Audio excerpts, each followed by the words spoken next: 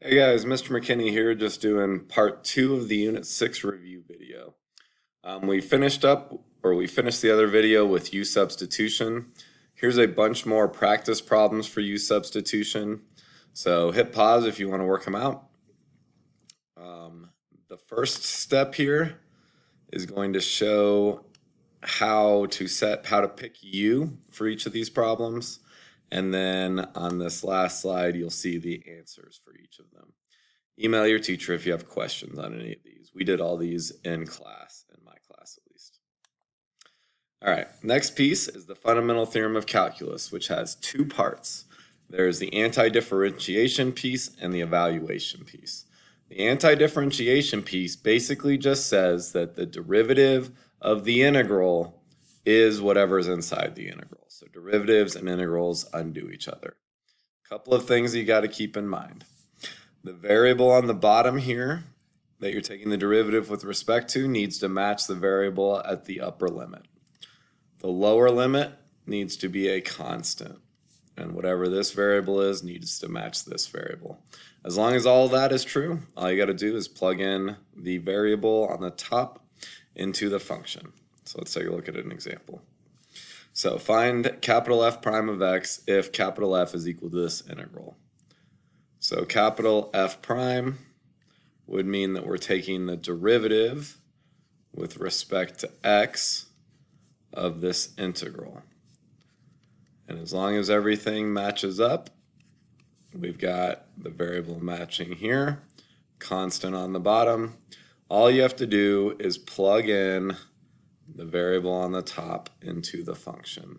So this would equal x cubed minus 4x. So the derivative and the integral cancel each other out. Just plug in the variable on the top if you're taking the derivative here. You also have to keep in mind the chain rule on this type of problem. So if you have a function on the upper limit, plug the function into the variable and then just make sure you multiply by the derivative of that function on top. So for example here, if I want to find y prime, I would take the derivative of y. So y prime, which is the same as dy dx, would be the derivative with respect to x of this integral. Constant, this variable matches, so I can just plug in 2x, so it'd be 3 times 2x plus 1. But now I have to multiply this whole thing times the derivative of 2x, which is 2.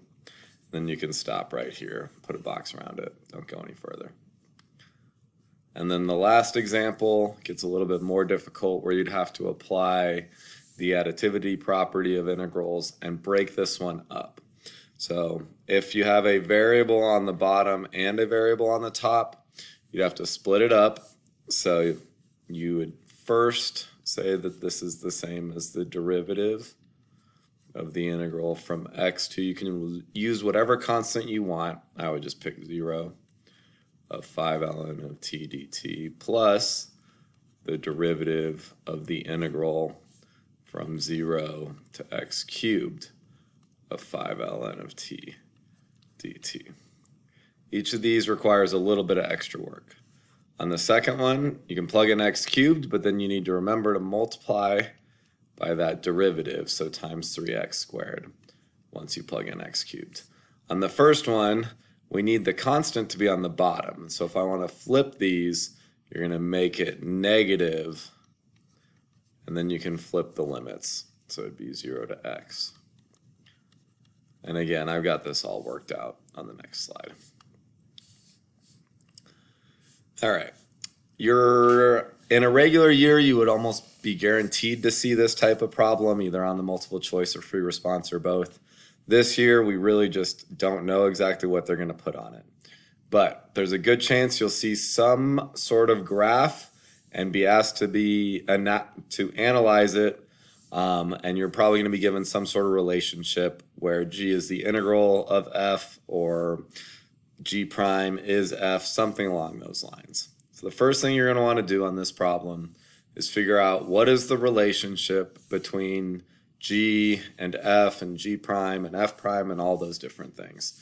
So if I take the derivative on the left side, it's going to go from g to g prime to g double prime. If I take the derivative on the right side, derivative and integral are going to cancel out, so I'd get f of x and then f prime of x. The first thing you should do is figure out this relationship. If g is the integral from a constant to x of f of t dt, then g prime is f of x and g double prime is f prime. Which means that g of x, since it's the integral of f, if we have a graph of f, it'd be the area under the curve between 0 and whatever x is. G prime of x would be the point on this curve, because g prime is just f. And then g double prime would be f prime, which would be the slope of that curve. So if I want to find g of -1, that's an integral. G prime of -1 is just a point, and then g double prime is a slope. So I have that worked out here. For what values of x on the interval is g increasing? So g would be increasing, g is increasing when g prime is positive, and g prime is just f. So I want to know when f is positive. So when this graph is above the the x-axis. So between -1 and 1. All right, if I want to know when g is concave up, then I'm asking, okay, g is concave up when the second derivative is positive. And if g is the integral, then g prime is f and g double prime is f prime. So g double prime is greater than 0. When f prime is greater than 0, f prime means the slope of the tangent of f. So when is the slope of f, or the slope of the tangent line, positive? So this slope is positive, so between -2 and 0. If I wanted to sketch a graph, you can either think about what's the integral of two linear functions, so you're going to get two half parabolas, or I think it's easier to just plug in different points and figure out what the area would be underneath them. So for example, g of -2, so the point on g when x is -2 would be the area from 0 to -2. So the area from 0 to -2. This area and this area would cancel each other out, so we get 0. The integral from 0 to -1 is above the axis, but we're going backwards, which is why you get a negative value. Email me if you have questions on that at all.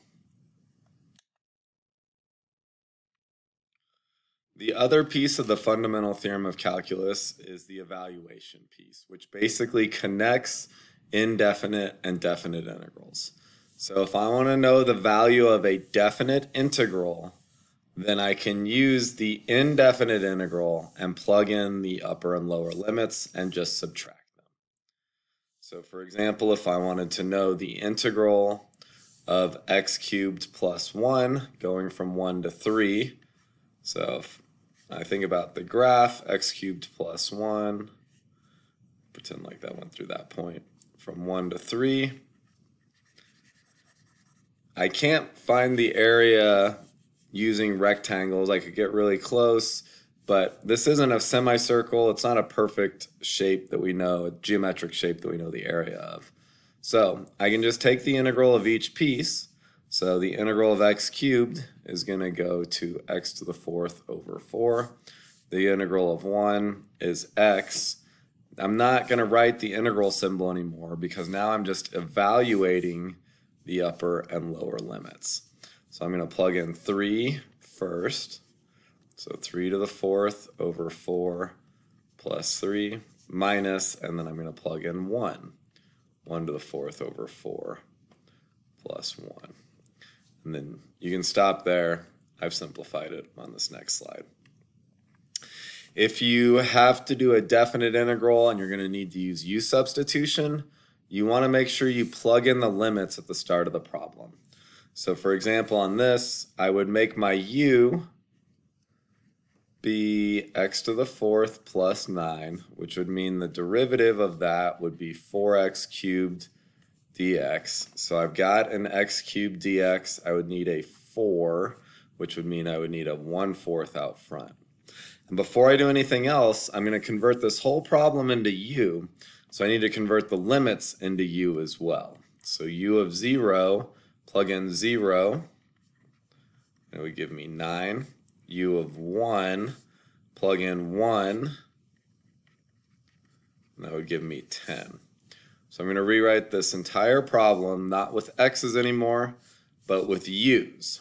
So 1/4 integral, not 0 to 1, but 9 to 10. I have du, and then this is just the square root of u on the bottom of a fraction would be u to the negative 1/2.